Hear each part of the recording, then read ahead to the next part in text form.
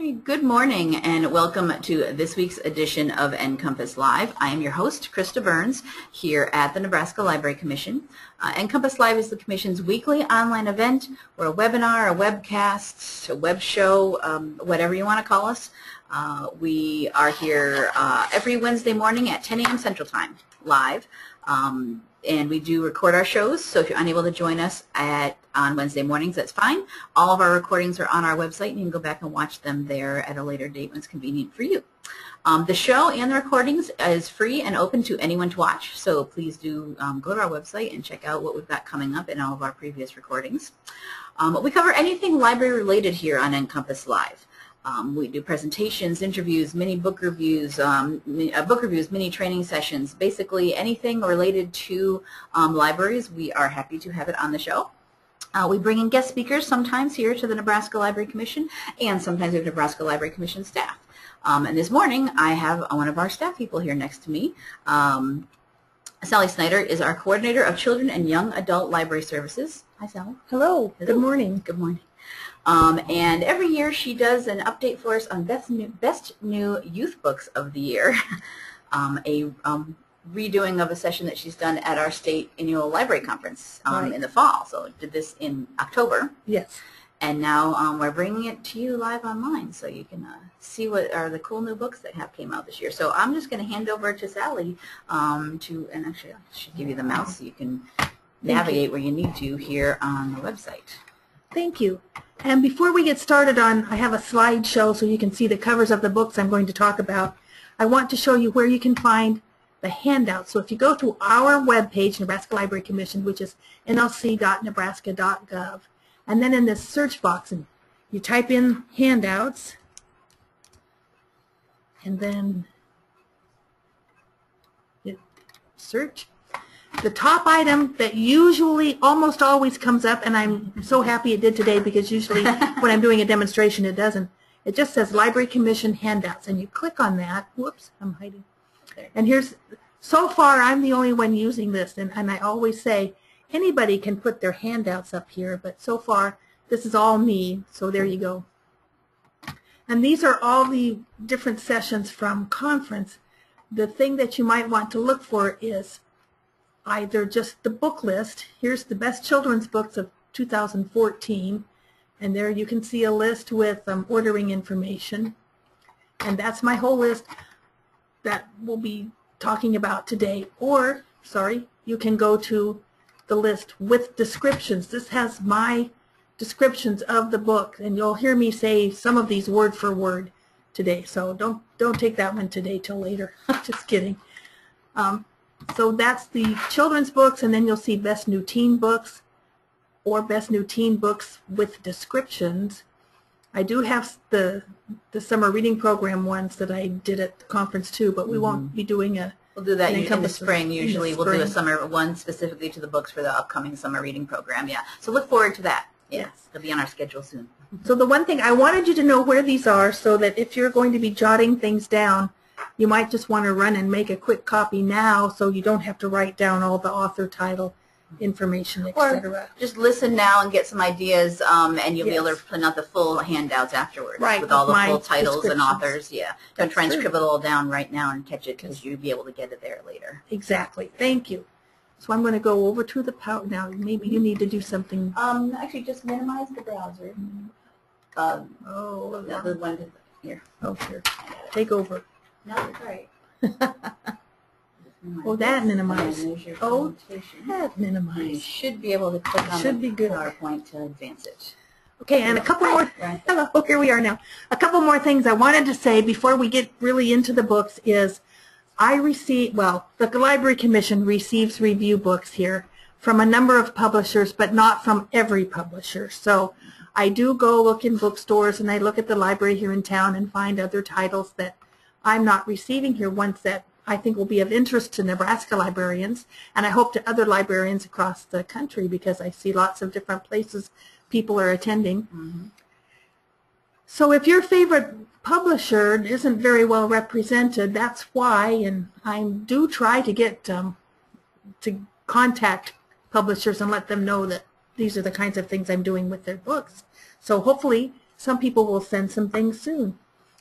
The other thing I wanted you to know is I do have this list with my descriptions on it, and when I'm doing a presentation like this, I generally basically read from my list, because otherwise we'll be here till 5 o'clock. Because I will talk about these books all day, and you're all going to leave and say, I'll tune in later. So I'm going to try and be a little bit ad-libby, but not too much, or it'll go too long. And that's why I'm really thinking of you when I go this way. So we'll start with the picture books. A Pet for Fly Guy by Ted Arnold. This is the first picture book format Fly Guy story I've seen, because usually they're in that I can read format book. And it's fun because Fly Guy decides he needs a pet, and so a variety of possible pets are suggested, but there's a problem with each of them until Fly Guy realizes the best answer, and he's right. The monsters from Monsters Love Colors are back, and they are now all looking forward to school, except for Blue. He's a little worried, but Little Gray assures him, and soon Blue is enjoying school and learning, so that's a good, positive starting school book. My Bus by Brian Barton is a simple story about a bus driver who takes dogs and cats to other different conveyances around town, a ship, a train, and a plane. There's a little math implied in this, in that there's addition as the cats and dogs board the bus, and there's subtraction as they get off the bus, and the whole time you're reading the story, which is very brief but fun, you can see all of the creatures in the bus, so you can count how many are in there right now, or how many cats. So there's lots of different things you can do with this book. It's a great toddler time story. Knock Knock, My Dad's Dream for Me by Daniel Beatty is the 2014 Coretta Scott King Illustrator Award book. And now I'm going to interrupt myself and say some of these books are published in the year before, 2013, but that's because our conference is in October, and I get books like late September, early October, and then on in through the rest of the year that then goes on the next list because it was too late. So that's why that happens. This is a wonderful book. In this story, the boy and his father have a beloved routine. The father would knock on the bedroom door, and the boy would pretend to be asleep. When the father was right next to the bed, the boy would jump up into his arms, and they'd laugh. But one day, Papa doesn't knock. He is gone. The boy writes him a letter with questions he needs answers to, and one day a letter with answers is on the boy's desk. It is never told in the story why the father is gone. And at the back of the book, the author explains that he has encountered children whose parents are incarcerated or are gone, to Iraq or somewhere on a long-term thing. So he didn't want to specify in the book. He wanted every child to be able to understand for themselves. With why your father might be gone. Yeah. And it's very well done. It's a wonderful book. Digger Dog has spotted a bone, or he's hoping to spot a bone, and he first starts with a shovel, then he gets a digger, then a bigger digger, and so on until he can really get digging. This is Digger Dog by William B. There are 2 fold-out pages at the very back of the book, and listeners will love the big reveal when they see something Digger Dog does not, that this biggest bone he's found is only a small part of a huge dinosaur skeleton. And he thinks he's got the biggest book, or biggest bone.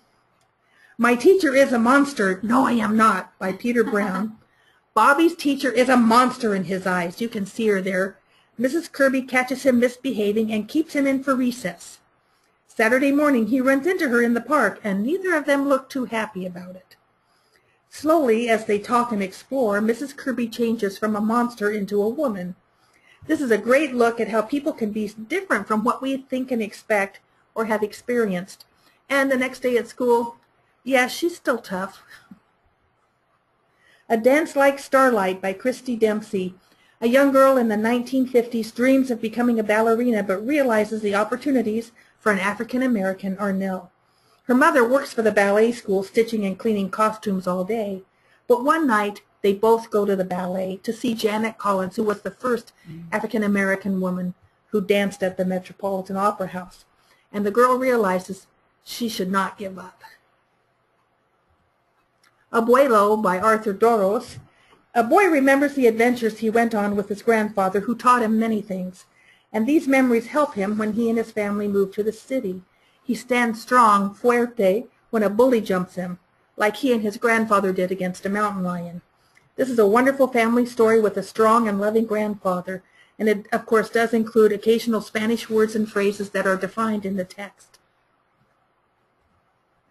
Chew's First Day of School by Neil Gaiman and Adam Rex. This is the second book about Chew. He is nervous about his first day of kindergarten. In school, his teacher has the students tell all of the others about one special thing they can do, but Chew thinks he doesn't have anything to talk about. But as the circle talks, the chalk dust in the air brings about Chew's specialty, sneezing. This is, again, reassuring for children getting ready for kindergarten, and the illustrations are fun and convey Chew's growing interest in his classmates. It's an Orange Aardvark by Michael Hall. This book is really fun. A crew of carpenter ants is working in a stump when one drills a hole to the outside to see if there's anything dangerous out there. There is one ant who is a worrywart, I guess I would say, and he sees a color out there and he says, "Oh no, it's an orange aardvark!" Because aardvarks, of course, eat ants. Well, all they see is something orange. They don't really know what it is. So throughout this story, there are holes in the book so the kids that are reading the story can see the orange out there. So another ant drills a different hole, and then there's a purple something or a blue something. And this worrywart ant continues to concoct his story about it's an orange aardvark carrying a purple lollipop with a green hat or something like that, until you get to the end of the story where nobody else is really too worried about it and they all leave. So the kicker is, at the very end, the worrywart ant peeks out, the other ants have left, and an orange aardvark carrying a purple lollipop with a green hat or whatever it was does come along. So he was right. Betty Bunny Wants a Goal by Michael B. Kaplan. Betty predicts making 10 goals for her first soccer game. When she makes 0, she decides to quit. Her siblings talk her into trying again, and ultimately her older brother helps her practice after he makes a smart remark. This is funny and true for her preschool age group, and on the last page, Betty shows that she has learned her lesson too well. This is the 4th book about Betty Bunny, and it's the first one I've read, but it was, I thought, very well done for how preschoolers are soon distracted by something they really thought they wanted to do, and they need to stick with it a little bit. Bats in the Band by Brian Lies is another, I didn't count how many there are. It's another book about our friends the bats. I have the library one, of course. Oh, of course, bats in the library. After a winter of huddling together in hibernation, the bats are hungry for sound. A celebration of all kinds of music and instruments as the bats gather in the theater and play their music. Clever illustrations add to the fun, and our old friend, the youngster wearing water wings from the first book, is here too, and I think kids will always look for him.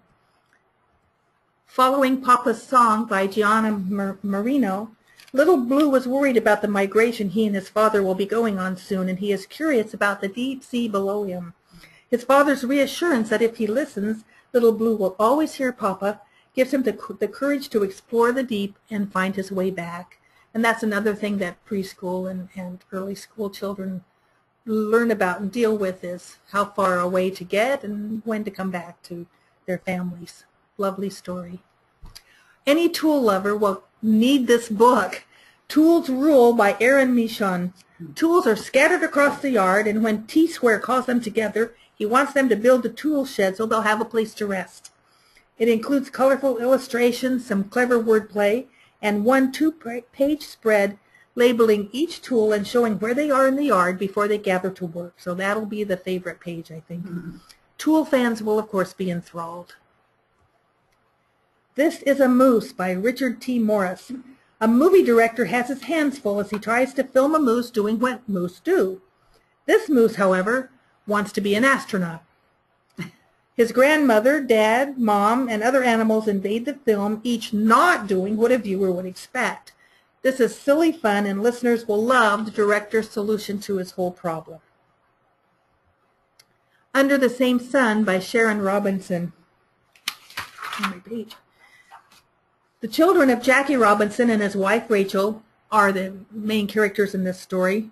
This second story tells of Sharon's brother David, who moved to Tanzania and has a family there. Sharon and her mother Rachel, whom the grandchildren call Bibi, often travel to Tanzania to visit. This story is a fictionalized telling of their trip for Bibi's 85th birthday. When they part again, Bibi says, "We may be separated by land and sea, but we are always under the same sun." Beautiful family story. The Only Alex Addleston in All These Mountains by James Solheim. Imagine Alex Addleston's surprise when, on his first day of kindergarten, a girl walks into the room, sees her name on his name tag, and sits with him on the one chair. They find out they both have exactly the same name, and they both love Captain Moonbeam and sharing adventures. Using secret code, they devise a special phrase that means best friends no matter what. But one day, the girl Alex leaves with her family to move to Africa, and the piece of paper that she'd written her address on was accidentally lost, so there's no way for them to contact each other. They both spend time thinking and remembering each other, and then 6 years later, they run into each other again. And this author lives in Omaha. Construction by Sally Sutton. This is the third book. The first two were road work and demolition. And now this crew is working on building something. They are using saws, hammers, big machinery to complete a new library. The rhyming text and onomatopoeia will capture the storytime crew's attention in this book. Rules of Summer by Sean Tan. A boy shares with a smaller boy the rules he learned last summer. One rule per page, each with an illustration that's rather out of this world. The rules are simple and expected, things like know the way home. But the illustration is pretty outrageous, and it's a great fun to hear this simple rule and see, as you can tell from the cover, all kinds of things are going on. Help, We Need a Table by Hervé Toulet. The characters for a book are surprised by the reader's presence because they're not ready yet, and they try to get the story going, but they really don't have a story yet. When they call the author, he gives them a very short story, and they call it so-so. The sometimes scribbly artwork and the scrambling for a story may inspire listeners to create a story too.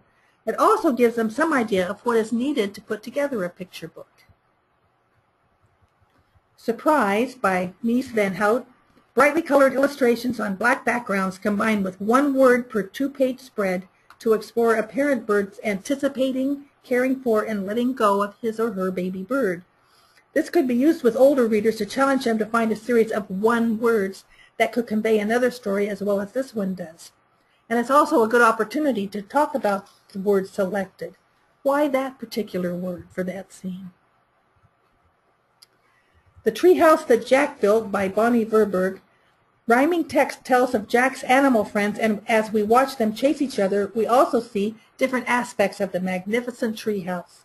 Imaginative fun, and listeners are likely to design their own treehouse, because I sure wanted one when I was a kid. Yeah. I had a tree, but not a treehouse. Sophie's Terrible Twos by Rosemary Wells. Getting up on the wrong side of the crib sets the mood for Sophie's second birthday.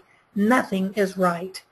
But Granny knows what to do. She takes Sophie outside and pushes her stroller cycle very fast. Granny then buys her a saber-toothed tiger suit to scare people. Home again in time for a happy birthday. Listeners will love the scary suit and relate to Sophie's bad mood, even though Granny knows what to do about that. We'll talk about some beginning readers and early picture books. I kind of started combining these together because it's getting harder to tell when does a beginning reader turn into an early chapter book. So you'll see that there's some different page lengths in here in this batch. Doreen Cronin has written The Chicken Squad, the first misadventure. Large size type and illustrations on almost every two-page spread will invite readers new to chapter books. The chicks from The Trouble with Chickens, a J.J. Tully mystery, are ready to solve mysteries on their own. In this one, they believe a UFO was in the yard to take their mother away as a pet. It's fun and silly with plenty of illustrations, and the readers will have a great time. And look for the next one. Pete the Cat is pretty popular. This is Too Cool for School by Kimberly and James Dean. Pete tries to decide what to wear to school. He asks his mom, his brother, and others, his friends. By the time he is done following everyone's advice, he looks silly. So what does he do? He thinks for himself. Leroy Ninker Saddles Up by Kate DiCamillo. Mercy Watson, the pig of Decklewood Drive, encountered Leroy when he tried to burglarize their house. Now we visit a reformed Leroy who is still hoping to be a cowboy. And he has found a way to get a horse. Benny and Penny in Lost and Found by Jeffrey Hayes. Benny cannot find his pirate hat and he is in a bad mood. Penny offers to help him look for it, even though the fog is swirling around outside. Benny says he's already looked inside, so they're going outside. It's a bit scary, and before they know it, they are lost. But they both remember what their mother had told them if they ever became lost, and they're able to find their way back home to the back step where Benny's hat waits for him. This series continues to maintain its quality, and the story is one children can relate to, told in graphic novel format, as all of these stories are about Benny and Penny. This is a new series. Jessica Finch in Pig Trouble by Megan McDonald. This is Judy Moody and Friends, Book 1, and it's a new early chapter book series that focuses on the friends of Judy Moody. Jessica is hoping for a baby pot-bellied pig for her birthday, and she asks Judy to snoop to see if she might be getting one. But Judy isn't very helpful, and Jessica thinks maybe they aren't such good friends. All is well on her birthday when Jessica receives her fondest wish, and Judy hands it to her. And there are now 2 or 3 more books in this series. I haven't seen just this first one. I think it will be popular with early chapter book readers. Monkey and Elephant Go Gadding by Carol Lexa Schaefer. This is book 3 in the series, and this is a beginning reader. Monkey explains what gadding is. He calls it walking along, looking around, finding something fun, stopping a while, then moving on. I think kids will love having a new word that they probably haven't heard before. Elephant hopes their gadding will include a surprise, and it does. More silly fun in this book. Some picture book, nonfiction that we'll talk about today. Thomas Jefferson, Life, Liberty, and the Pursuit of Everything by Merrick Coleman. Is a biography and a celebration of the man and all he accomplished. Aside from, he was born in 1743 on a plantation, a very large farm in Virginia, his childhood is ignored. Using both text and handwriting, the book conveys his interests, everything, his contributions, and a bit about his shortcomings, just a bit. It's a great starting place, and readers will need to look further for more detailed information. And there are some notes included at the back of the book.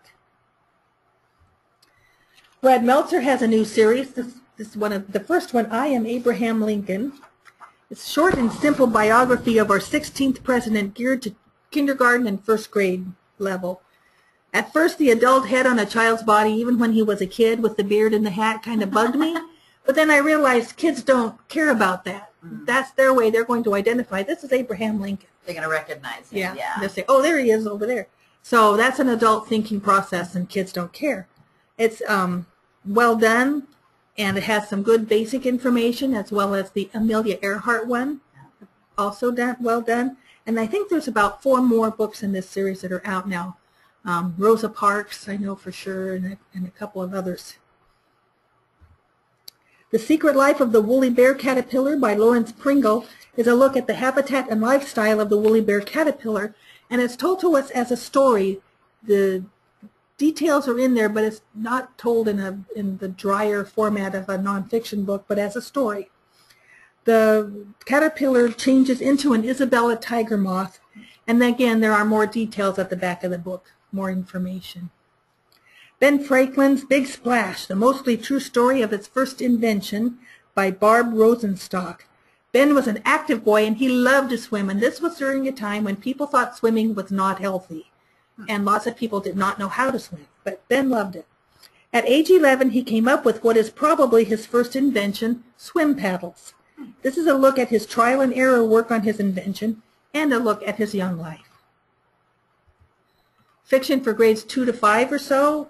I put things in categories because it's easier that way, but we all know that kids read on different levels and have different interests, so we don't limit them to one batch or another. Say It Ain't So by Josh Burke is the second book in the Lenny and the Mikes series. And this mystery involves the Schwenkenfelder Middle School baseball team. Lenny is a kind of an amateur sleuth, and his two best friends are both named Mike, so that's why it's Lenny and the Mikes. Now they are in 7th grade, and Mike, who can no longer pitch due to an injury, has made catcher on the team. After a great start, their star pitcher is no longer fooling the batters. Lenny suspects someone has stolen the catcher signals, and he is now on the case. This is a good sports mystery with humor, along with the issues that come with middle school. This is the second book in the Jinx series. This is Jinx's Magic by Sage Blackwood. In order to save his wizard master and the Urwald Forest, with which he has some kind of a connection, Jinx must spend time in an alternate desert world, Samara, hoping to find some answers. His skills and knowledge and his concern for Simon, his mentor, continue to grow during this time. Shipwreck Island by S.A. Bodine is the first book in a new series. Sarah, 12, is furious that her father has remarried 6 years after her mother's death. Her stepmom, Ivana, brings 2 boys to the family, Marco, who is also 12, and Nacho, who's 10. They are now embarking on a family honeymoon on a private sailboat for 5 days. After a terrible storm, the skipper has died, the boat has hit rocks just off an island, and the family prepares to live on that island until rescue. But this island is different and strange. They'll need to work together to survive. And I heard S.A. Bodine talk about this new series, and she called it Swiss Family Robinson Meets Lost, and I think she's pretty much got a good description of that. I think kids will really grab this and go with it. The Odd Squad, Zero Tolerance by Michael Fry is the second book in the Odd Squad series. The Safety Patrol is back, and they have issues. New girl Simone seems to be stealing Molly away from the team. Nick decides the only way to get her back is to stage a bullying incident. So he figures out a way to bully himself. But it backfires, and Nick is suspended for bullying. He doesn't really recognize what he's done at first. This is humorous and silly, and it does hit some good points about bullying, school rules, and tolerance. There are line drawings on each page that both carry the story forward and illustrate the action. So that's, of course, very popular with the Wimpy Kid group of readers. I had to leave this in here. Neil Gaiman, Fortunately the Milk, is a wacky story of a father's quick trip to the store to buy some milk for his children's breakfast. Upon his return, he recounts an incredible story of what happened while he was out. Aliens, a stegosaurus flying a hot air balloon, pirates, the space-time continuum, and so much more were involved, but fortunately the milk was mostly okay. Lots of black and white illustrations are included throughout. And now I have to interrupt myself again and mention that people who have a copy of the list in front of them have noticed I've skipped over some titles, and that's the only way I can get through this in a reasonable amount of time. But I want you to know that everything on the lists have been recommended by me and also by Jill Annis, who helps me with the teen books. So just because I skipped over it doesn't mean it's no good. It just means I had to cut something to fit the time frame. So if you're, so we could say that this session is just a taste of what's, part of what's in the list. You'll get even more books of recommendations when you get the full handout. Right. So, for example, I cut the... Because this is actually 2 separate sessions at conference, right? Right, That you do this yes. in, so 2 50-minute sessions, and we're cramming it into 1 hour. For the picture books, I have 32 books on the list, but I talked about 23. So that gives you a sense of... I didn't cut quite as many from this list, but there we are. Just so you know. The Order of the Owls by Elissa Puricelli Gira, is the first book in the Minerva Mint series. Minerva was found in a traveling bag in the waiting room at Victoria Station in London. She now lives in Cornwall with Mrs. Flops, who is a good guardian, and they live in Lizard Manor, which is wonderful even if it does need more repairs than they can handle. Now that she is turning 10, she has determined to find her missing parents. New to town, Ravi, who with his mother moved to Pembrose from Mumbai, and local girl Thomasina, who, I love this, she is a rich blonde girl who is usually the standard mean girl and snotty. No, she's not mean. She's friendly. She enjoys climbing and exercise. She's very nice. I love that. They are both eager to help Minerva solve this mystery. So there's going to be, I'm not sure how many books in this series, but it's going to take some work. The Mesmer Menace by Kirsten Hamilton is the first book in the Gadgets and Gears series. Wally Kennewicket, 11, an inventor like his parents, and his Dachshund Noodles are hard-pressed to stop the Mesmers' attempt to achieve world domination while staying at Wally's family's amazing automated inn. Narrated by the dog, we follow them as they work with the inn's automaton workers. Frequent illustrations along the edges of the pages in larger size type, along with gadgets and evil plots, will really appeal to reluctant readers. The Show Must Go On by Kate Cleese is the first book in the Three Ring Rascals series. In this book, Sir Sidney loves the circus and the performing animals, but he is tired and he wants to take a week's rest on his peanut farm. So he hires Barnabas Bramble to run the circus for that week. But Barnabas is rude to the animals, and his only interest is profit. By the end of the week, things are looking pretty bad. There are plenty of line drawings to add to the story, and the second book in the series, The Greatest Show on Earth, is also on the list, though I won't talk about it right now. Lost in Bermuda by Mike Litwin is the first book in the Welcome to Bermuda series. A tropical island with talking cows who greatly fear humans is a risky place for castaway Dakota to land. Fortunately, the first person he encounters is Chuck. He's about Dakota's age. Chuck disguises Dakota as a cow and takes him home where a warm welcome is offered.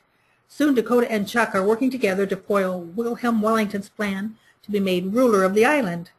There are occasional illustrations, and the themes of survival, or being an orphan, adoption, and working together are all rolled up in this new series. A Snicker of Magic by Natalie Lloyd.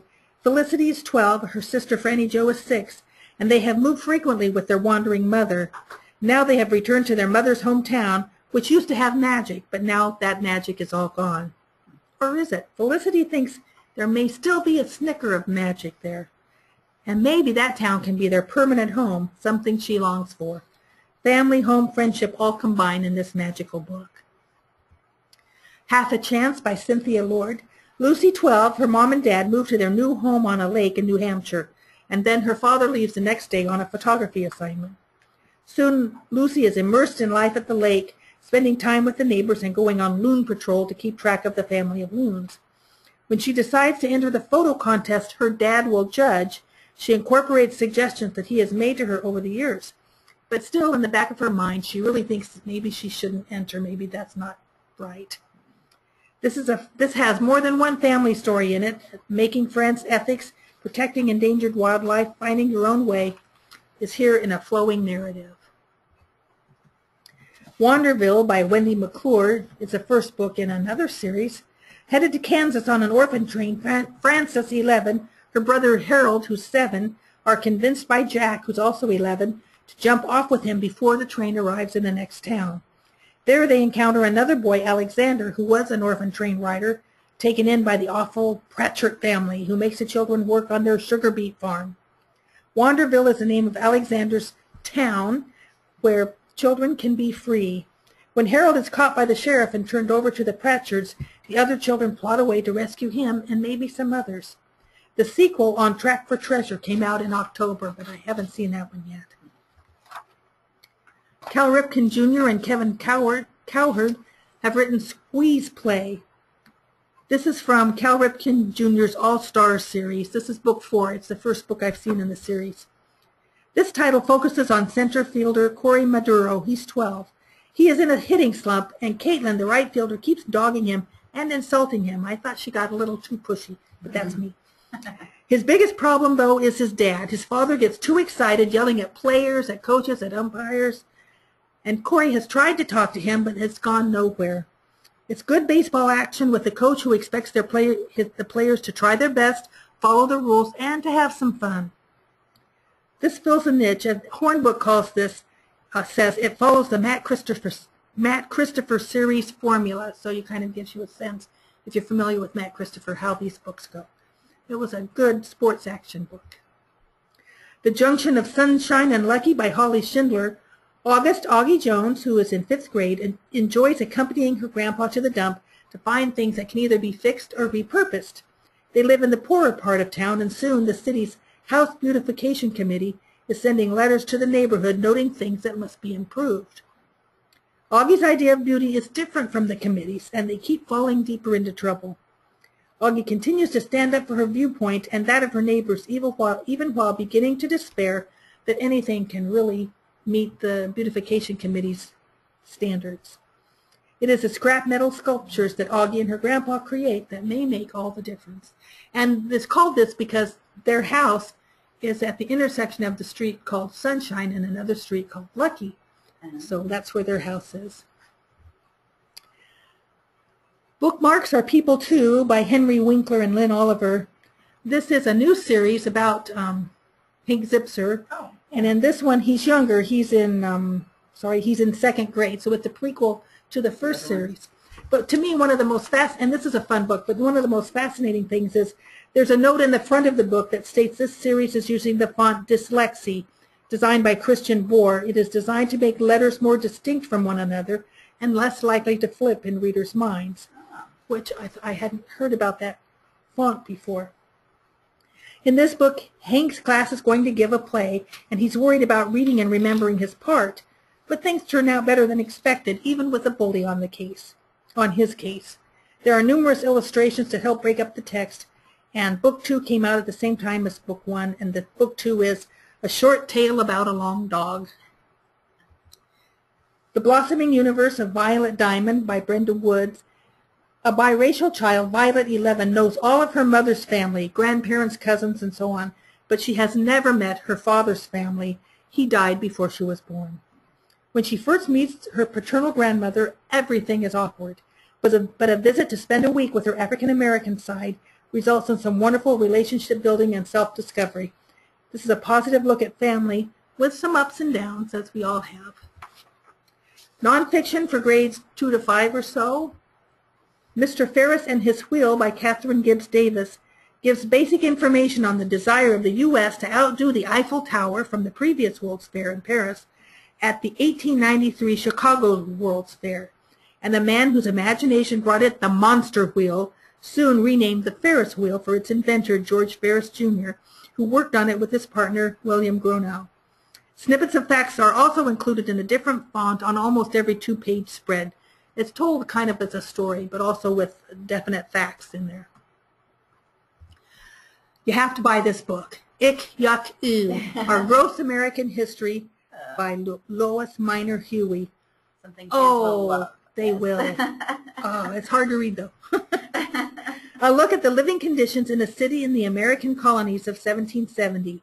Animals and plenty of poop in the streets, bugs all over, the medicine of the time, and the grooming habits of the people are all shared. And she explains what people lived with and why. Why were things like that then? The author's note contains the statement that she did not write this book to make fun of early Americans, but rather to let today's readers understand the conditions in which they lived and understand the science and medicine of that time. But they'll love the gross stuff. A Home for Mr. Emerson by Barbara Curley focuses on his adult life, his generosity to others, his love of books, writing, and friends. Not much is said of his essay writing, though his personal appearances are mentioned. His community's affection for him comes through when the author tells of his home burning down and how it was rebuilt for him while he was away. It's a good introduction to an American original, and again, it has information at the back of the book, more information. Hello, I'm Johnny Cash by G. Neary. It's told in free verse poems. This picture book biography contains stories of his childhood and of his efforts to become a recording star. Neary gives us a sense of the man in black with a look at the hardships and accomplishments of his life, and not very much about any of his shortcomings, which, if anybody writes a book about me, avoid the shortcomings. Just kidding. Hey Charleston, The True Story of the Jenkins Orphanage Band by Anne Rockwell. This subtitle tells it all. Jenkins Orphanage Band was formed by Reverend Daniel Joseph Jenkins in the late 1800s to earn money to support the orphans. And this is how the Charleston dance and the music called rag originated, paving the way for more musical changes to come. And I didn't realize that. And you learn something new all the time. Mumba's Declaration of Independence by Gretchen Woelfel. Mumba was a slave in Berkshire County, Massachusetts. She overheard her owner and the other men talking and writing for the Massachusetts Constitution of 1780, which stated, "All men are born free and equal." And she thought about that and thought, that should include me. So she used it to gain her own freedom. In 1781, she hired a lawyer. And 2 years later, the court declared slavery to be unconstitutional in Massachusetts. And that's something also that I didn't know. I hadn't paid attention to my history, that Massachusetts got rid of slavery so early. Well, we have to get this one. You Wouldn't Want to Live Without Books by Alex Wolff. This is a new title for the series. You Wouldn't Want to series is very popular. And this one follows the history of the written word, starting with cave drawings. So how can you go wrong? Now, the rest of the list that you might be looking at says new titles in popular series, and I'm not going to talk about that, but I do include just listing ones that you might want to know about. If you have readers who are very fond of a series, they might learn before you that a new title is out. But you're going to want to get the next one if you have strong readers. So we'll move on to the best new teen books of 2012. And the list, my partner in crime as a reader, Jill Annis from Elkhorn Grandview Middle School, she read a number of these books. I read the other part.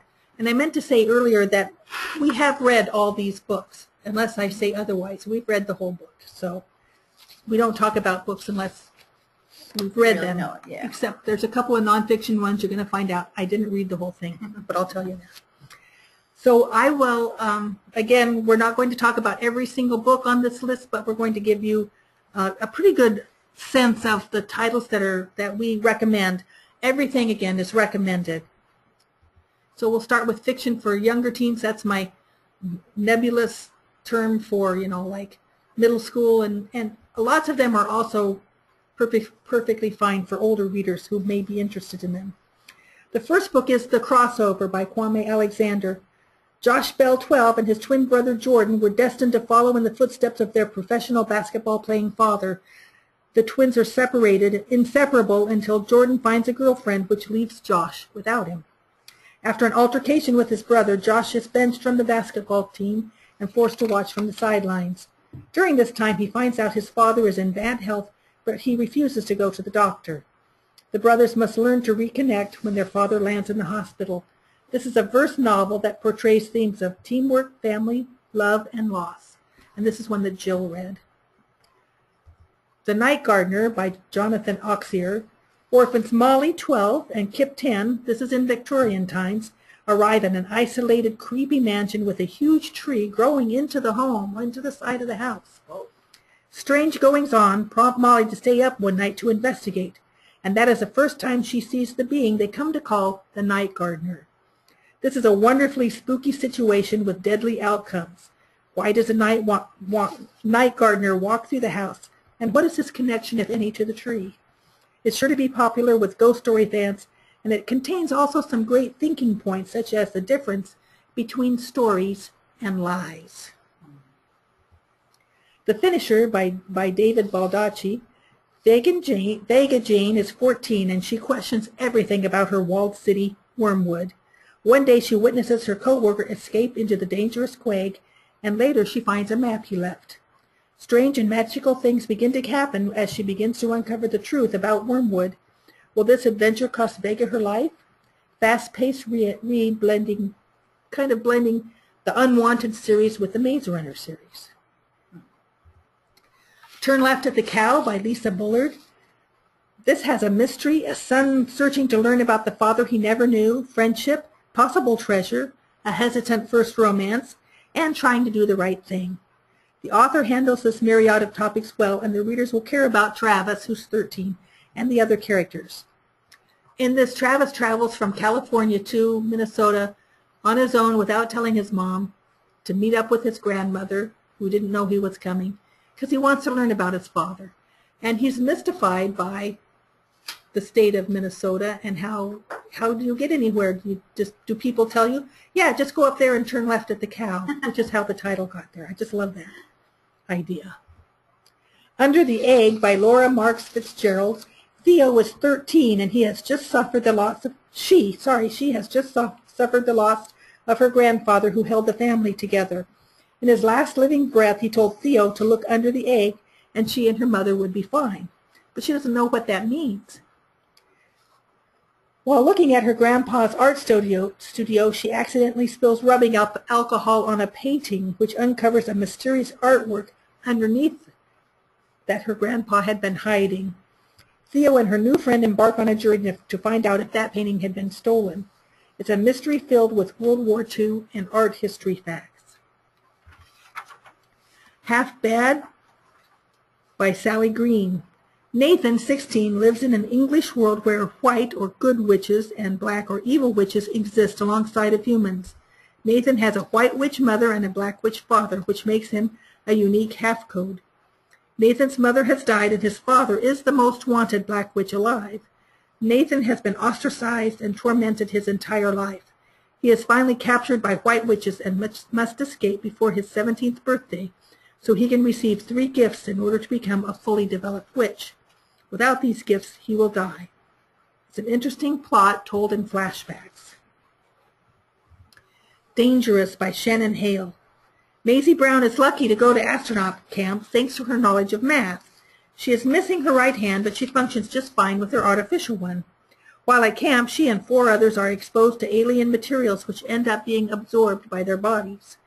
Each begins to develop a different superpower, and they learn that they could be the only defense against an alien invasion. But some of her companions are not handling the change as well. Rebel Belle by Rachel Hawkins. Harper Price is 17, is a fashionably popular class president who is involved in all aspects of her school. She is expected to win homecoming queen, but right before the crowning she needs to reapply her lip gloss. This choice of heading to the restroom instead of the auditorium changes her life because she is passed a superhero type of ability by an individual who was about to die. With Harper's new abilities, she must learn to protect David, 17, her biggest rival. It's action-packed and filled with magic and girl drama. It's kind of a mixture of Septimus Heap and the Bells series, if you've read the Bells. The Body in the Woods by April Henry is the first book in a new series. Alexis, Nick, and Ruby are new members of the Portland County Search and Rescue Team. On their first search for a missing man with autism, instead they find a dead girl in the woods.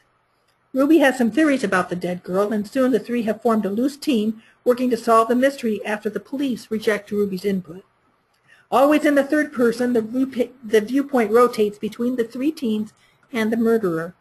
The reality of the girl's death and the fear that another will die soon keep the teens on the case, and the sense of danger throughout the book ends with a frightening confrontation with the killer. The Great Green Heist by Varian Johnson. Jackson Green, 13, has promised to stop breaking the rules. This after he lost the girl he cared about, Gabby. He runs an amazing scheme, however, when he learns Gabby's opponent for school president, Keith Sinclair, has been promised a win by the principal. As Booklist said, this reminds me of Ocean's 11 for middle school. Great fun, and the reader hopes for a comeuppance for those who need one. It's fast-paced with likable characters. Pieces of Me by Amber Kaiser. Having her long hair cut off and stolen in school so the cheerleaders can win a trophy for their hair donation sends Jessica down a road she never planned to follow. A horrible car accident, and then Jessica finds her parents have donated her body to help others. Jessica, in spirit form, finds herself with one or another of the 4 teens who received organs or tissue from her, and she wonders if they also have received any part of her soul. Each of the recipients has issues to deal with, from worrying about the hospital bills to deciding to accept the still limited life that one has been given, and dropping the "why do I get to live" question that goes around and around. Good individual characters the reader will care about, and some information about various illnesses and conditions that fit in and add to the story. Grandmaster by David Kloss. Daniel Pratzer, high school freshman, is new to the chess team and a low-ranking beginner. He is puzzled when the 2 senior co-captains invite him and his father, an accountant, to a father-son competition. Daniel is surprised to learn his father was a grandmaster 30 years ago, but gave up chess to retain his sanity. Together they go to the tournament, and Daniel sees and experiences what pressure, stress, and competitiveness can do to a person. Well written, fast-paced, and tense, with demons from the past appearing once again. It touches on the secrets people keep and why, and facing things we are not proud of, and understanding decisions made in the past. Guardian by Alex London is a sequel to Proxy. In this book, Sid must figure out a future that Knox would be proud of. Worshipped by some and loathed by others, Sid is a symbol for the Rebooters' new society.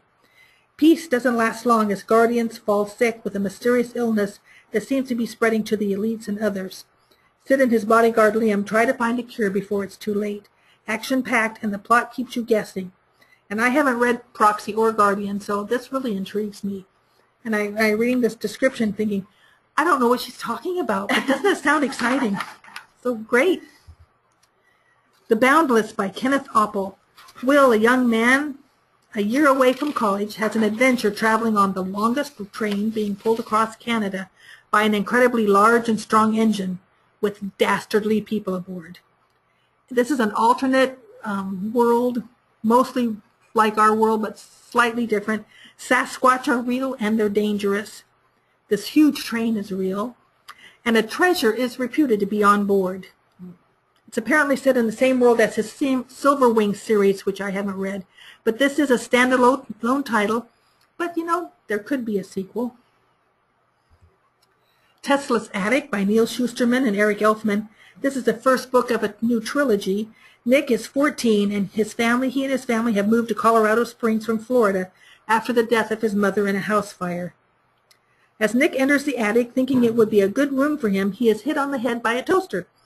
The attic is full of weird old stuff, so the first thing he does is he has a yard sale. Then some strange things begin to happen. Nick and his new friends begin to realize he needs to reclaim the items and return them to the attic. Tesla had designed them and left them there, and there also seem to be some not-so-pleasant people trying to get their hands on these items, too. The Riverman by Aaron Starmer. Alistair Cleary is a trustworthy 12-year-old in whom people like to confide their secrets.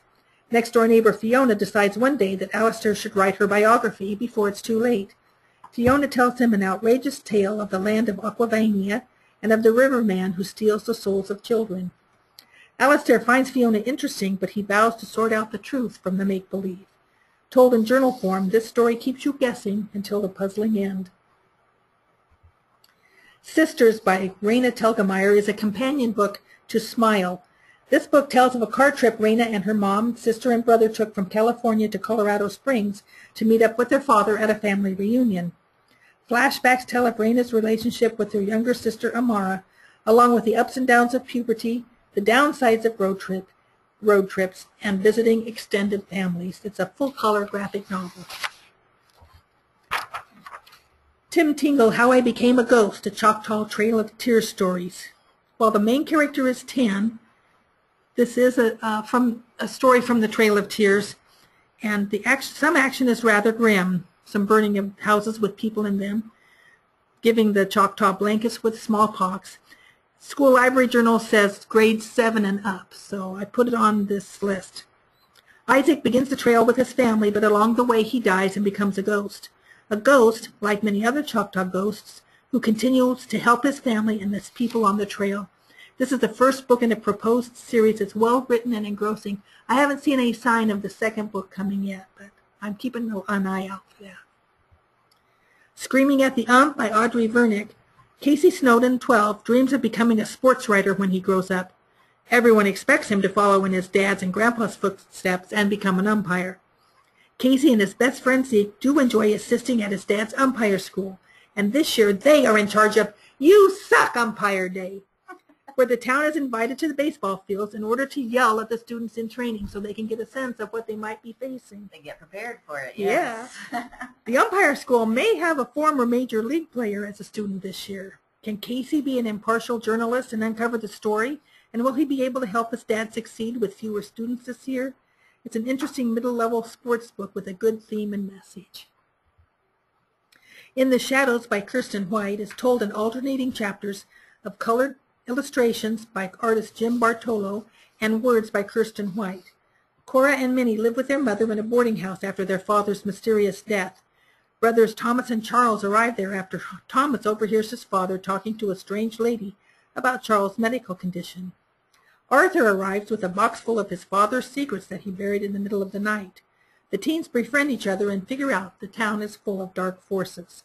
The artwork tells the story of a sinister adult secret society, while the words explain how the 5 teenagers are connected to them. It's great for students interested in graphic novels and others who want to figure out the link between the artwork and the words. It's excellent for middle school on mystery. Yeah. And I haven't read that one either, but man, whoops, I got excited. Some nonfiction, The Story of Buildings by Patrick Dillon. This has beautiful illustrations, including cross-sections of well-known buildings. It's a look at architecture through the ages, and words can't describe it. You really need to take a look at this book. It's gorgeous. This star won't, that was The Story of Buildings by Patrick Dillon. This Star Won't Go Out, The Life and Words of Esther Grace Earle by Esther Grace Earle.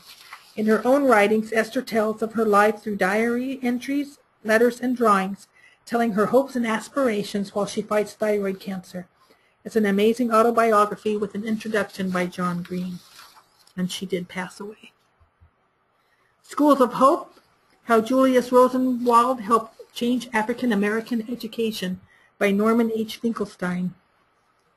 Well-told history of Julius Rosenwald, CEO of Sears and Roebuck at the time, who used his personal funds to set up a program to build schools for black students in the South during the years of 1911 to 1932. This was after he formed a friendship with Booker T. Washington and figured out that the best thing he could do to help black children was to build the schools. A total of 5,357 schools were constructed. Numerous photos from the time highlight the need and the results of this program. Angel Island, Gateway to Gold Mountain by Russell Friedman. Called the Ellis Island of the West, Angel Island in San Francisco was where immigrants, mostly from China, Japan, a few from Russia and other countries, stayed from 1910 to 1940 while hoping to enter the United States.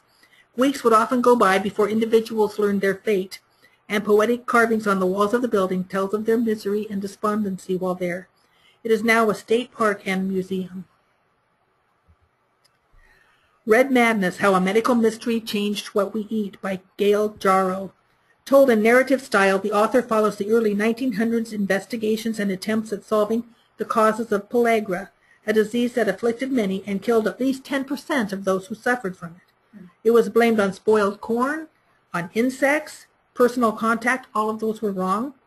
This is a look at the scientific process of gathering information, developing a hypothesis, and then testing it, then trying again.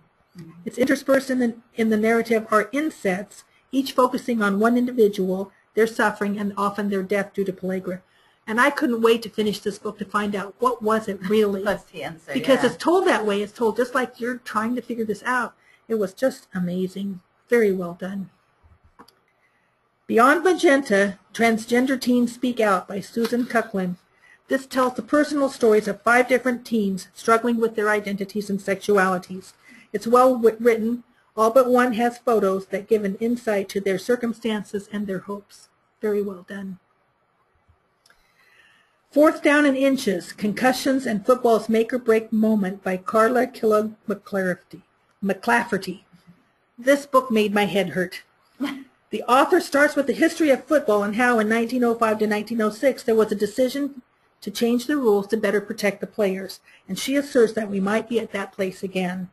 Basic information on the science of concussion and brain injuries shows the danger faced by all who play, not only football but other contact sports such as hockey and rugby as well. This is presented in a straightforward, informative way, and it's a little scary. Well, it's pretty scary. Hidden, like Anne Frank, 14 True Stories of Survival by Marcel Prins and Peter Henk Steinhuis. This tells 14 stories, including one of the author's mothers, of Jewish children who were hidden from the Germans during World War II. All events take place in the Netherlands. Readers will feel the hope and despair of the hidden. One main map is at the front of the book, and each story opens with an outline map marking the places where the child was hidden. Each story is told by the person who was hidden, so you know that they all survived. And the book closes with one photo of each of the hidden as they are today. It's a very well put together book. Fiction for older teens, look at us go.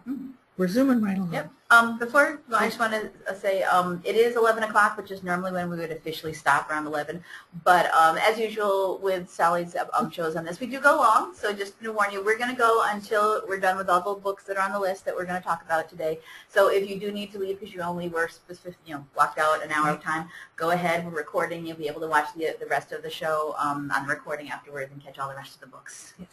And this is our last category, fiction right. for older We're almost teens, at the end, but I just want to let everybody know since we had hit 11 o'clock. But there are 33 books in this category, and I'm going to talk about 25. So, okay. FYI. The Impossible Knife of Memory by Lori Halse Anderson. Haley, 17, and her father, Andy, have just returned to her childhood home in order for her to finish high school. Andy has been suffering from post-traumatic stress disorder after multiple tours in Iraq and Afghanistan. Haley hopes to have a normal life and connects with Finn, who is also hiding some family secrets of his own. Compelling and heartbreaking look at PTSD and how it affects teenagers and their families. Torn Away by Jennifer Brown. Jersey, 16, had no idea her life was about to drastically change when the tornado sirens began to sound. Home alone, she wasn't taking them seriously until the power went out and the wind crashed against her house. She took cover in the basement and couldn't believe the aftermath of the tornado that tore through the town of Elizabeth, Missouri.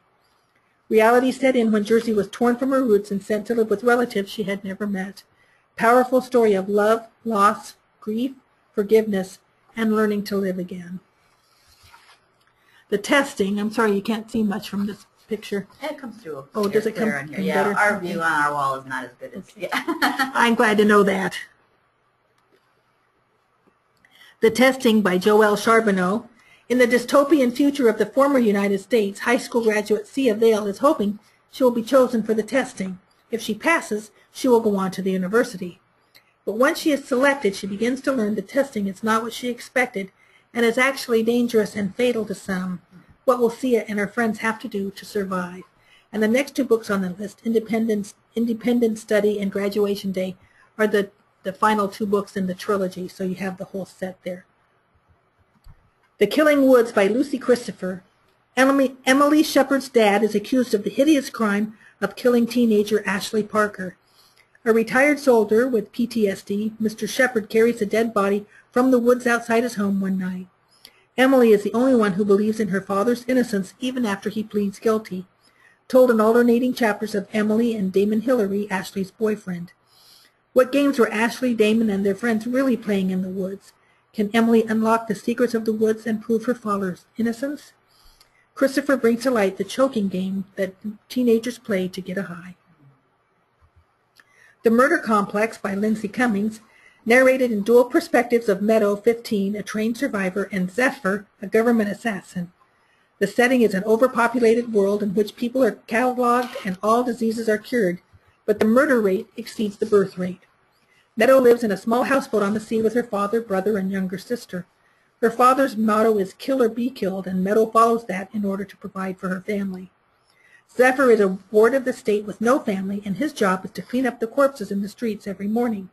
But what he does during the dark time can be pretty fuzzy.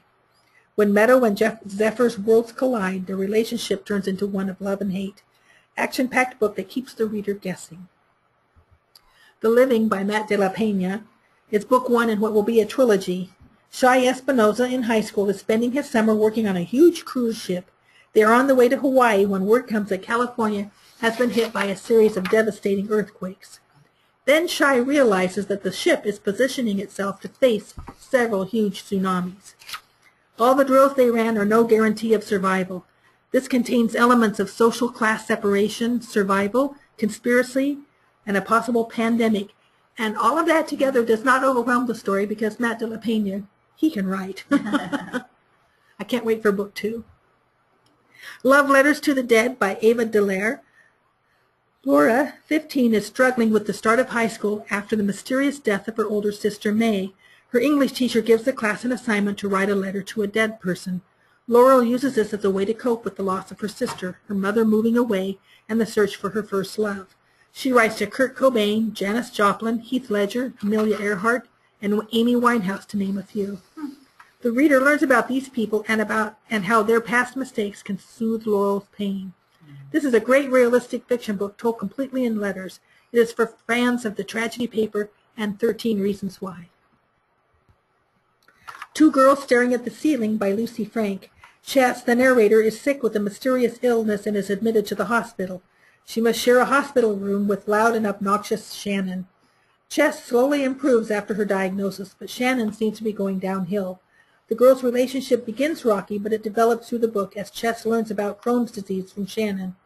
It's an interesting verse novel with a line down the middle of the page to signify the curtain that's closed between them, and which side of the page the text is on is who's talking. Girls Like Us by Gail Giles. Biddy and Quincy have never been friends, but now, just after graduation from their high school special ed program, they will be roommates in an apartment over the garage of an older lady, Elizabeth. Quincy has a job at the nearby grocery store, and Biddy will cook and clean for Miss Lizzie. They have very different personalities, and they clash at times, but they slowly begin to find their commonalities in friendship. This does include some discussion of two rapes and their effect on the roommates during the story. Reality Boy by A.S. King. Gerald Faust was a child star on network nanny reality TV show when he was 5 and 6 years old, and many people around town only know him for his famous nickname. What most don't understand is that the show was no reality, and Gerald was crying for help. Now he must meet with an anger management coach discussing his triggers and his place in the special education classroom at school. Things begin to change when he officially meets Hannah at his part-time job. Can running away solve problems for both Hannah and Gerald? It's an interesting voice narrated through Gerald's perspective with flashbacks from his time on the reality show. We Were Liars by E. Lockhart. Cadence, 18, has suffered a traumatic event the 17th summer she spent with her family on a private island owned by her granddad. The mystery is figuring out what happened that summer as Katie is suffering migraines and has amnesia. Maybe with the help of her cousins, she can piece together the facts nearly 2 years after the accident. And Jill says, my mind was racing when I got to the end. It completely blew me away. A Death-Struck Year by Maika Lucier. Cleo Berry, 17, believes Portland is a safe distance from the Spanish influenza pandemic during World War I. When cases start popping up close to home and her boarding school becomes quarantined, she carelessly decides to go home. After hearing the pleading calls of the Red Cross, she decides to volunteer. Cleo begins going door to door to find anyone in need of medical attention. Slowly, she gains a friend and falls for Edmund, a cute medical student. Can Cleo stay healthy while caring for the very sick, or will her good luck run out? Tease by Amanda Maciel. Sarah Horton, 16, her best friend Brielle, and 3 other classmates are accused of bullying and harassing Emma Putnam, which led to her untimely death. Inspired by the South Hadley High School tragedy in January of 2010, this novel is a fictional account told through the perspective of one of the bullies. The chapters alternate between the time of the bullying to the present-day consequences of their actions. Maciel portrays the thoughts, actions, and results of high school bullying, a must-read for teenage girls and parents of high school students. Wicked Games by Sean Olin. Carter and Lila, 17, have been a couple since freshman year when Carter etched their names on and the word forever on a park bench. Now they are seniors and their relationship has turned rocky, with Lila depending upon medication and Carter's full attention. One night after a fight at a party, Lila returns home, but Carter hooks up with Jules. After Lila finds out about the betrayal, Carter and Jules' lives are never the same. Themes of bullying, obsession, and stalking occur along with a twisted ending. Recommended to upper high school students only. And Jill read that one, I didn't. Panic by Lauren Oliver. Panic is a dangerous game graduating seniors from the small town of Carp secretly participate in each year. Each player pays a large sum of money for the chance to win thousands, but the losers could pay a higher price. Told in dual perspectives of Heather and Dodge, both participants of Panic, and both with secrets of their own. This novel will open discussions of small-town life, relationships, and life goals. The next book is also a Hair in the Face book. You know, well, let's look at that. Hair in the Face. How are going? Ask Me by Kimberly Polly is wonderful. Aria is 17. She wears an MP3 player while at school when her teachers let her in order to avoid hearing the many unimportant questions bandied about each day. She actually is an oracle, and she must answer, and truthfully, any question she hears. So if someone next to her says, I wonder why Bob didn't ask me out. She has to say, because you're not a nasty person, then that's not a good way to be a friend, and it's a good way to be on everyone's weird list. But when a popular girl who had always been nice to Arya is found murdered, questions grow more intense, and Arya is drawn to finding the killer. It's an interesting, unusual premise, and the mystery will perhaps be solved by the readers before the end of the book, but they'll really follow the story, I think. Divided We Fall by Trent Reedy is book 1 of a trilogy. Danny Wright enlisted in the Idaho National Guard at age 17. His duties are minimal until he graduates high school. They were until the Idaho governor refused to comply with a new federal mandate he believes is unconstitutional, even though the Supreme Court approved it. The National Guard is called out to deal with protesters. Things get out of hand, and it isn't long before Danny has to decide whether to follow the governor or the president. It's a good look at the media and how they assume or purposefully turn things to make a better story, and how the truth can be so buried no one will ever believe it. Book 2, Burning Nation, will come out on January 27th. The Winner's Curse by Marie Rukowski.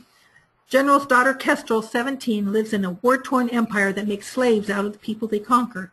Deep down, Kestrel doesn't believe in this tradition, and she doesn't want to enlist in the military because music lies deep in her veins. One day she ends up at a slave auction with Aaron, who's 19, up for bid. After hearing that he was a blacksmith and possibly a singer, she makes a hefty purchase. Kestrel begins to learn that this winner's curse could unravel the only world she's ever known. Sinner by Maggie Seafotter. Ex-rock star Cole St. Clair has returned to L.A. to reunite with Isabel Culpepper. However, Cole must first survive 6 weeks of recording a new album on a reality TV show without the temptations of alcohol, drugs, or shifting into a wolf. Can Cole keep his head above water and his wolf side a secret from the cameras? Will Isabel be convinced that Cole is her soulmate? Told in alternating perspectives of Cole and Isabel, this companion novel to the Wolves of Mercy Fall trilogy is geared for an upper age audience, upper high school. House of Purple Cedar by Tim Tingle. With several side stories, the main thread is a story of an elderly Choctaw man, Amafo, after the town marshal cruelly hit him in the face with a board. Amafo has a quiet, Gandhi-like approach to dealing with the man. He is going to visit the town every day and quietly say hello to the marshal to let him know he is not afraid of him. This is wonderfully told. It was published as an adult book, but there still is plenty here for teens, as the story is mostly told by Amafo's teen granddaughter. Juvie by Steve Watkins. Sadie, 17, the one who is never in trouble, takes the blame to get her older sister Carla, who has 2 strikes, out of trouble. Carla has a 3-year-old daughter, and the sentence for Sadie will probably be probation. Except that's not what happened, and Sadie finds herself in juvie for 6 months. Learning who to talk to, who to leave alone, and dealing with her feelings are tough beginnings to what may seem a long 6 months. Split Second by Cassie West. It's a sequel to Pivot Point. Addie, 17, can search 2 paths when offered a decision or a choice, and she can see what will happen if I do this, what will happen if I do that. After her parents split up, she chose to stay with her mom. The outcome wasn't a good one, but Addie doesn't remember the other path because her best friend Layla erased her memories. She decides to get away and visit her father in the normal world over winter break, and she meets Trevor and instantly feels a connection with him. At the same time, Layla is trying to advance her powers in order to help Addie regain her memories. This is a book for fans of Hex Hall and the Paranormal series. Noggin by John Corey Wally. Travis Ray Coates is 16. He was dying one day, and then 5 years later he's alive again. The problem is the only part of him still left is his head attached to a donor body. His girlfriend and best friend are now 21, and Travis is still 16. How can he go back to his old life when everyone around him has changed, but he just feels like he's taken a long nap? To make matters worse, he can't drive, and he must start his sophomore year again in a few days. This is funny and sad at times, but one a reader cannot put down. Perfect Lies by Kirsten White is the sequel to Mind Games. Narrated in dual voices, twins Thea and Annie are fighting back against an organization that takes girls with powers away from their families. Annie, blind and presumed dead, has the power to see the future. Her visions of Thea, still working for the enemy, are not bright. Annie must learn to trust the people around her in order to save her sister's life before it's too late. The Infinite Sea by Rick Yancey is book 2 in the Fifth Wave series. It picks up right after the end of the Fifth Wave. Cassie, her brother, and a few others are hiding in an abandoned hotel, hoping Evan will find them. Ringer, a girl, and Zombie, a guy, take over more of the story as the war with the aliens takes a gruesome turn. The third and final book will come out in 2015. And that's it. Thank you. I was pretty close. If you have questions or anything you want to talk with me about, any of the titles, you're welcome to send an email. I'll be gone the rest of this week, but I will answer your emails, I promise. Did we get any questions on the No, but everybody was just listening intently, I think. Okay, checking good. out what you had to say, all the new books. Great. Well, thank you very much, Sally. I always say this every year. I get and this is good timing to do this one after our conference, but right before Christmas, because I always get ideas for books to give to my cousins' kids and other kids that I know. That's perfect. So yeah, I've definitely got some ideas and some shopping to do. We do have a question. Actually, we do have the answer to that question. Someone wanted to know, that obviously weren't here at the very beginning, how to get a copy of the list. Okay. And here, yes, Sally, you can talk about that again, just a reminder. I'll just go to the Library Commission webpage. This is our main page, nlc.nebraska.gov, and up here where it says search this site, type in handouts, and click on search. And almost always the very first thing that comes up says Library Commission handouts. Just click on that, and that takes you to this page where you can see Nebraska Library Association, Nebraska School Librarians Association, conference handouts. And then you'll see children's books with descriptions, teen books with descriptions. You can go with just the list or the list with the descriptions, and they're all in PDF format. Yep. So you're welcome to go there and read them or print them, whatever you want to do. Yep, and we did mention, I'm not sure if you were here at the time we mentioned this, that there's actually more titles on the handouts than were mentioned during the show today, because this is, as it says there, it's from our state conference, and at the conference this is in 2 sessions, each about 50 minutes long, that Sally does, and we try and cram it all as much as we can into our 1 hour or a little more, whatever it takes, here on NCompass Live. So and all the titles are recommended, just because I didn't talk about them. They're all still recommended. Yeah. So they'll even find more when you get to those handouts there than what were in the show today. So great. Thank you very much, Sally. Thank you, everyone, for attending then. That will wrap it up for today's show. The show has been recorded, so we will be processing that later today and have it available for you. And it will be on our website here. This is our NCompass Live website where we have our upcoming shows, and right below the list of upcoming shows is where our archive shows are. We'll put the recording here, which just goes to our YouTube channel, and then the PowerPoint slides will be there, and I'll link also right from this here as well over to that handouts page too. Great. So you can have a quick link there if you happen to come up to the recording here instead, so you don't have to go looking for it for yourself. So that will be wrapped up for today. I hope you join us next week when our topic is Nebraska Memories. Nebraska Memories is our digitization project here at the Nebraska Library Commission, historical, cultural materials, anything we scan, put them into this database, and we're going to have an update on what's been going on. We've got a new interface, always adding new collections to it, so sign up for that for next week to see what's up with Nebraska Memories, and maybe see if you have some sort of collection from your library you might be able to include. After that, we have one we just put on the calendar yesterday, so I wanted to bring it to your attention. We just got this added, December 24th, the day before Christmas. We will have a show. Installing and using the Overdrive app, a day before Christmas refresher. Overdrive app on the iPad is what this will be about, but it works similarly on Android devices, as it says here. So, this is the day before Christmas, and all through the land, librarians brace for the upcoming influx of patrons with new tablets wanting to know how to access Overdrive.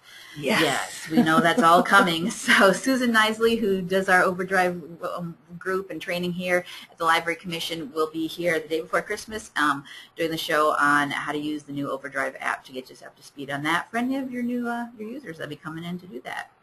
So that will wrap it up for today. Thank you very much for attending. Oh, one other thing, yes, NCompass Live is on Facebook. I almost forgot. So if you're a Facebook user, go ahead and click there. We have it linked on all of our pages. Like us there. We post when the recordings are ready, when new shows are coming. I have a reminder here of when, oh, this is actually last week's, of when a show is starting up. So definitely like us on Facebook. If you are a good big Facebook user, you can keep track of what we're doing there. There we go. Okay. Other than that, thank you very much for attending, and we'll see you next time. Great. Thank you. Bye. Thank you. Bye-bye.